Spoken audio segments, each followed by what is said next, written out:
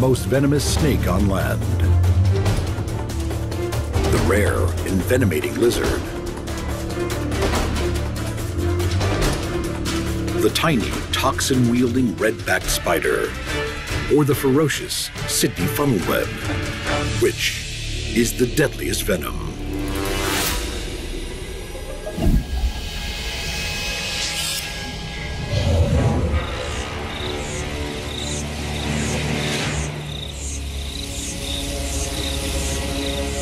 The deserted heart of the Australian outback, where people seldom venture, is the hot, baked home of the most venomous land snake in the world, the inland taipan, a 2-meter-long snake with enough venom in one blow to kill 250,000 mice.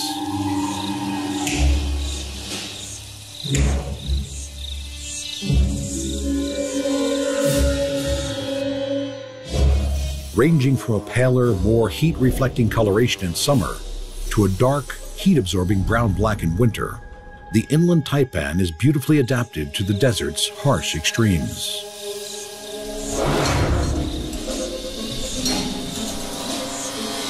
In the heat of the summer, these muscular small-scaled snakes will take shelter in the cracks and fissures of the baked earth, as well as in the burrow systems of their favored prey, the long-haired rat.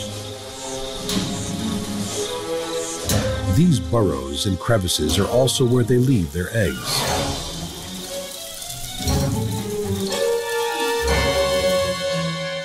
Just over a dozen of these leathery, elongated eggs are deposited and abandoned. 2 months later, they begin to hatch.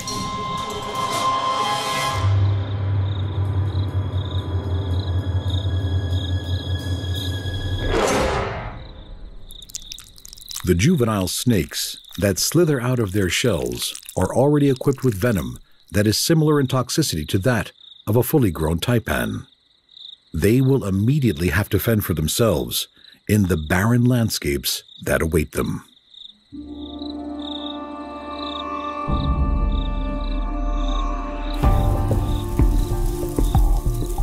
Almost half a meter on hatching, these fast-growing snakes live exclusively on warm-blooded mammals.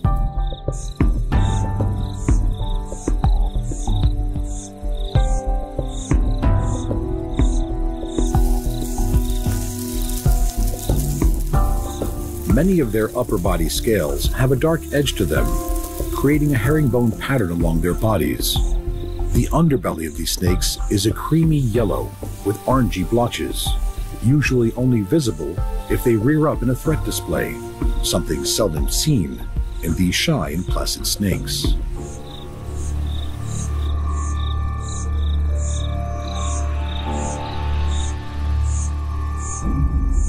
The plains mice and other small mammals of the arid outback can offer a meal in lean times. As their prey is usually fast-moving, venomous snakes need their toxins to be fast-acting, so precious meals are neither lost nor alive long enough to fight back.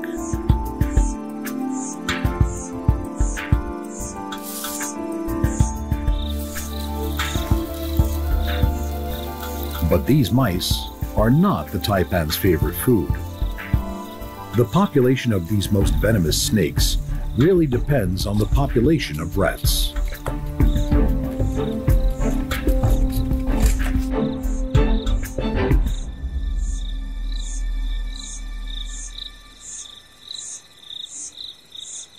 Cornered in their own home, there is no escape.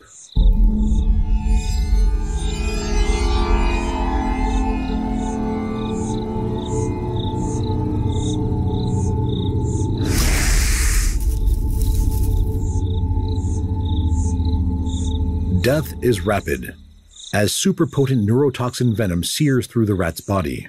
Its lethal effects hastened by a spreading agent which increases the rate the venom is absorbed.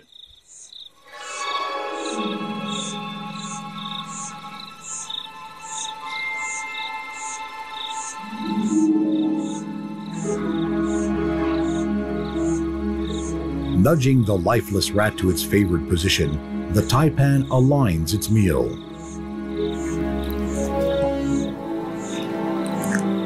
Opening jaws held together by immensely strong and flexible muscles, the rat is gripped by fangs on each side of the jaw, which the taipan then walks down the rat's body. Massive amounts of saliva are produced to lubricate the furry meal.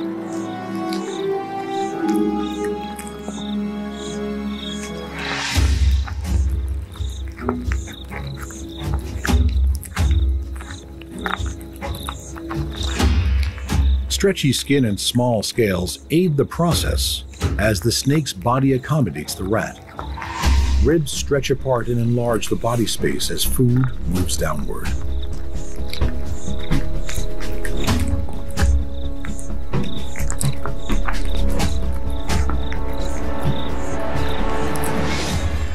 The venom that has killed the rat now has another use.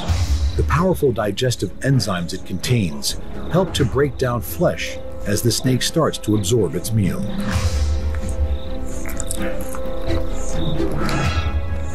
Despite being known as a fierce snake, with enough venom to kill 100 adult men in one bite, no human deaths have ever been recorded from this shy and reclusive serpent.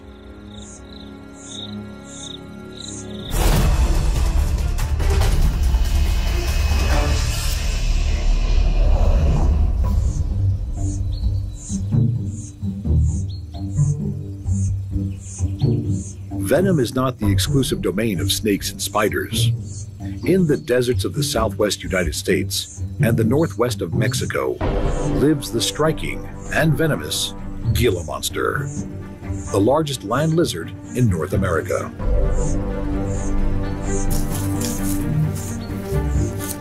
Gila monsters are not the only venomous lizards. As well as the Mexican beaded lizard, new research has found venom in some monitor lizards and iguanas.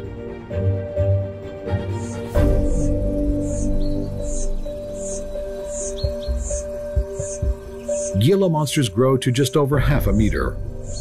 These stocky reptiles have venom glands below their teeth on their bottom jaw, and although usually sluggish animals, they can strike quickly and have an incredibly strong bite.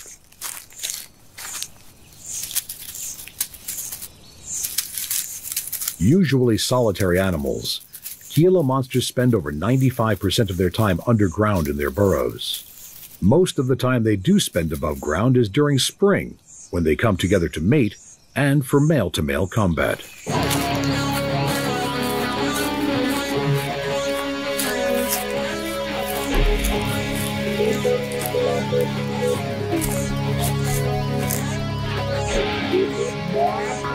These monsters don't so much fight as engage in ritualistic wrestling matches, which appear to be a test of strength and endurance.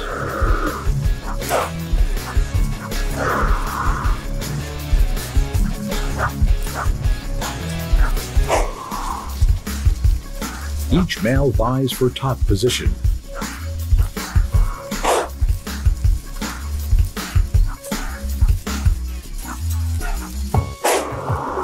Unlike snakes, the venom of these animals is not injected. Grooves in the lizard's teeth allow venom to pass through into their victims as they chew down onto its flesh. They are immune to their own venom, and these wrestling bouts seldom result in serious injuries.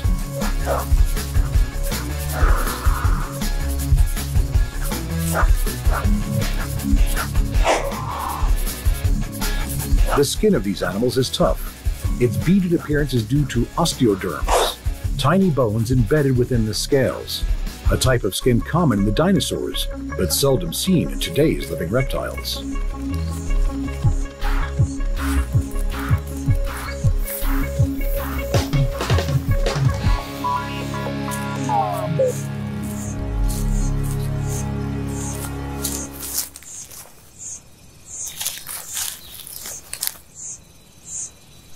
With a preference for the rocky foothills of the deserts and the semi-arid scrublands it resides in, it is likely that the main use for the Gila monster's venom is defensive and serves mainly to protect it from coyotes and any tenacious birds of prey that may attempt to hunt it.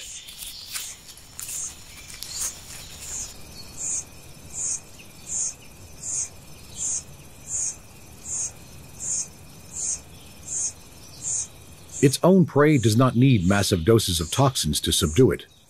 Gila monsters only need to eat a few times a year, and when they do, they have a diet that consists mainly of eggs and the helpless newborn of young mammals.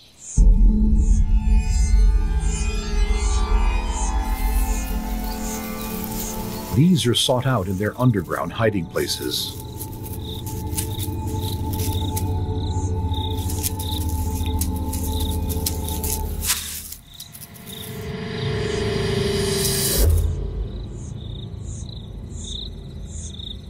Although as toxic as the venom of the western diamondback rattlesnake, the Gila monster's teeth are much less effective venom transmitters than the injecting fangs of a snake, and a relatively small amount of venom is introduced in a bite.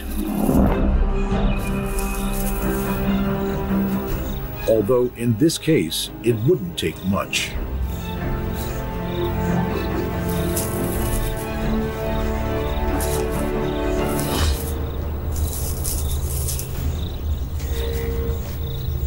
As it latches on to the helpless body, Gila monsters chew to allow neurotoxins to move through their teeth and into any wounds it has created. Able to eat a third of its own body weight in one sitting, these naked pack rats could keep the monster going for months.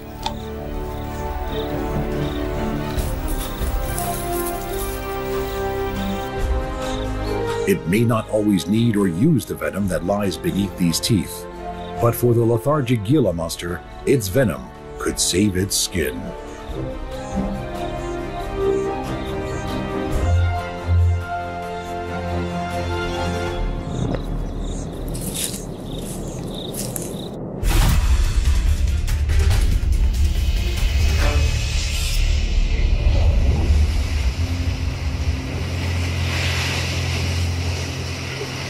In the shallow waters of the Pacific Ocean is an animal the size of a golf ball that carries with it not one, but two types of venom. One is used on its main prey of crabs and is relatively harmless to humans. The other is used in defense and can kill an adult human in minutes. The magnificent blue-ringed octopus.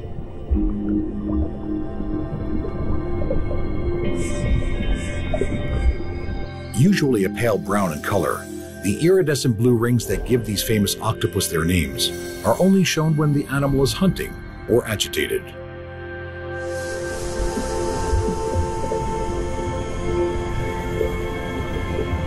With 3 hearts and transparent blue blood, there is nothing average or ordinary about an octopus. The blue-ringed octopus feeds on crabs and mollusks. These hard-bodied victims are often stalked and ambushed from behind.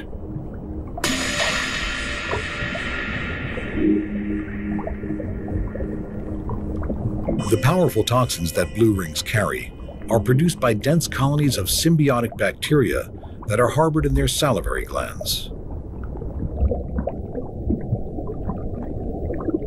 It is these bacteria that produce tetrodotoxin. 1 milligram can kill a human, making it one of the most potent neurotoxins known.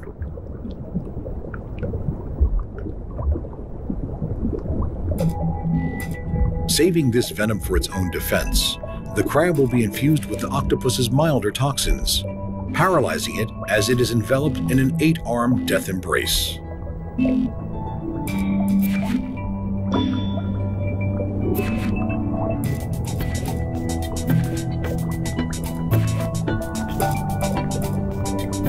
The mesmerizing blue rings of the octopus are activated by changes in its pigment-filled dermal sacs. If disturbed, threatened, or agitated, the unmistakable pulsating rings are a clear and direct warning signal.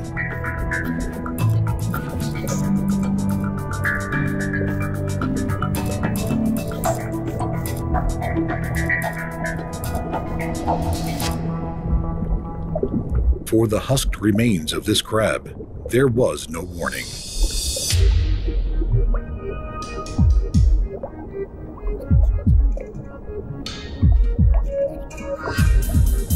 When the time comes to reproduce, blue-ringed octopuses are characteristically dramatic.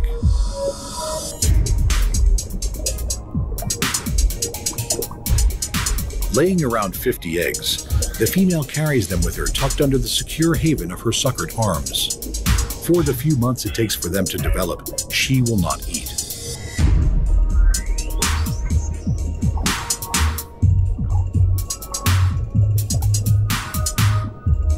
Shortly after her pea-sized young hatch, she will die, leaving her deadly offspring to carry forward her genes.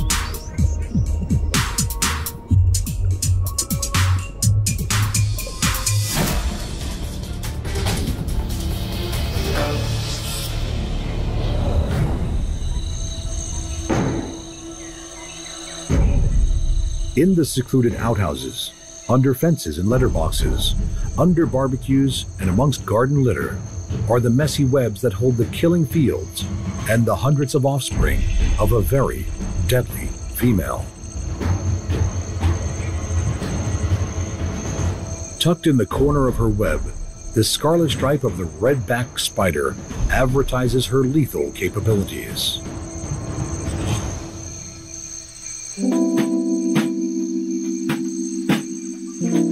Found throughout Australia, the redback has a striking resemblance to its close relatives, the infamous black widow of North America and the katipo of New Zealand.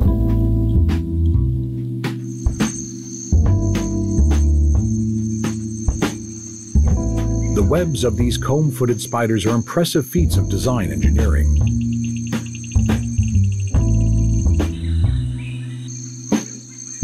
The silk that is strewn from spinnerets on the underside of her abdomen is used not only to construct their so-called gum-footed tangle webs, but also for wrapping food and constructing woolly egg cases from which hundreds of her young will emerge.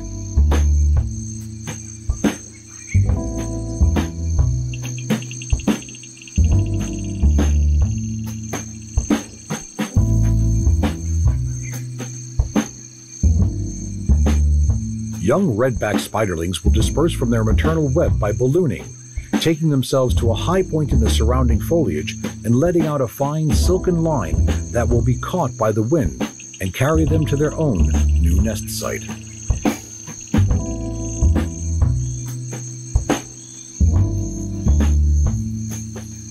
In order to reproduce, the cannibalizing female will most likely have eaten the male whose sperm she used and continues to store for up to 2 years future reproductive use.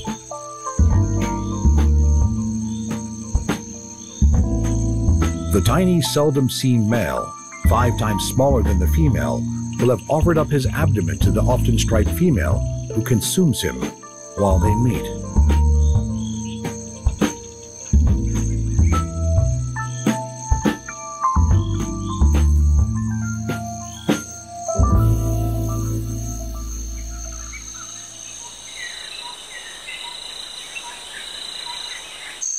The venom of these industrious females is one of the most potent of all Australian spiders and is stored in venom glands just above the fangs.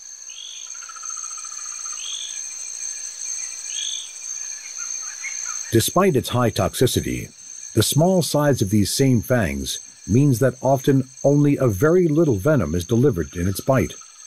While this may be more than enough to subdue their prey, only 1 in 5 bites causes significant envenomation in humans. When it does, pain at the bite site is extreme. Although there have been no reported human deaths from the redback bites since the introduction of an effective anti-venom, this anti-venom is the most commonly used in Australia, reportedly used more than all other anti-venoms combined.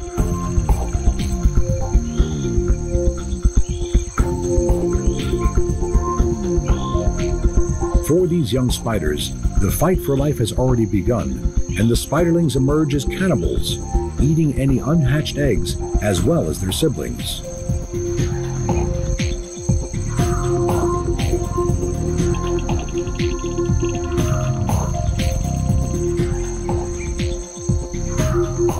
Once their homes are established, these rather timid spiders rarely leave their webs. Most bites to humans occur from accidental contact while rummaging around gloveless and unaware outside the home.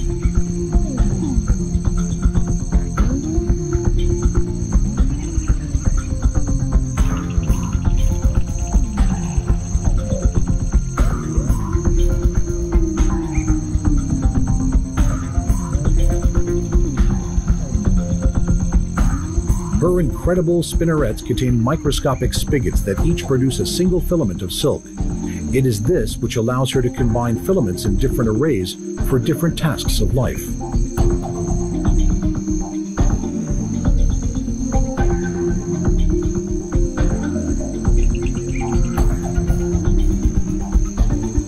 And so she goes on, spinning and weaving and breeding, bringing in up to 5,000 potential new venomous lives during her own lifetime.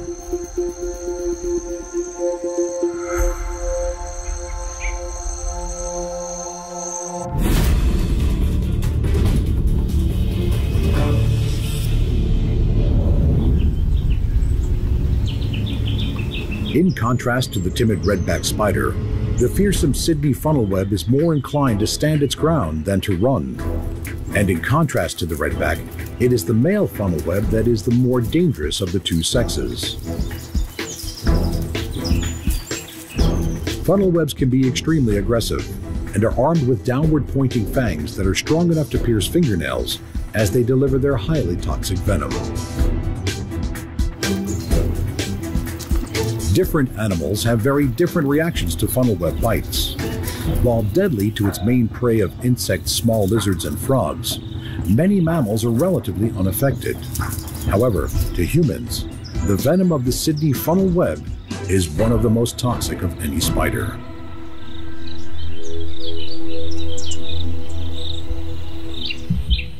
For this cricket, it will be lethal.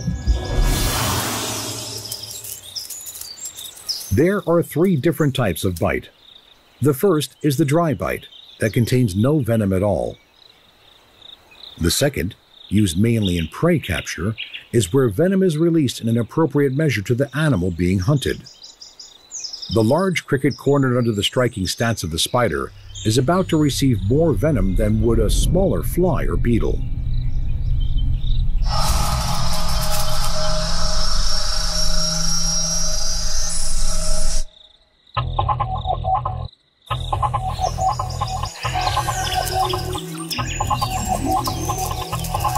The multi-compound venom also serves to keep prey in good condition for later consumption.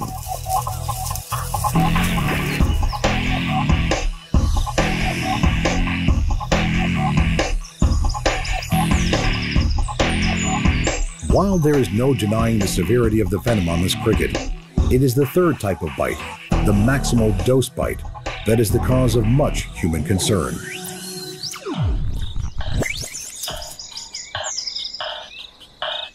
The effects of receiving the maximum dose of this spider's venom are fast and severe.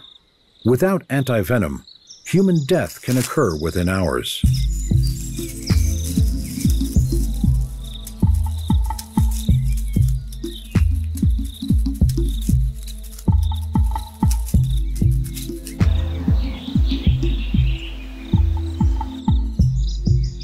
Funnelweb spiders need a humid environment to survive and spend most of their days in their underground burrows.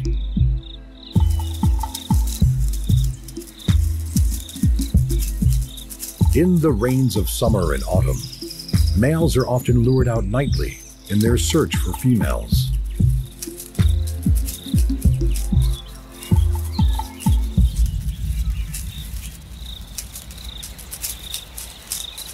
Mating in the funnelweb world is a dangerous affair. The female raises her body into strike pose, leaving the male the challenging task of holding her back while he delivers his precious cargo of sperm. He must do this before she kills him. If he survives the mating, either she will kill him anyway, or he will die soon afterwards.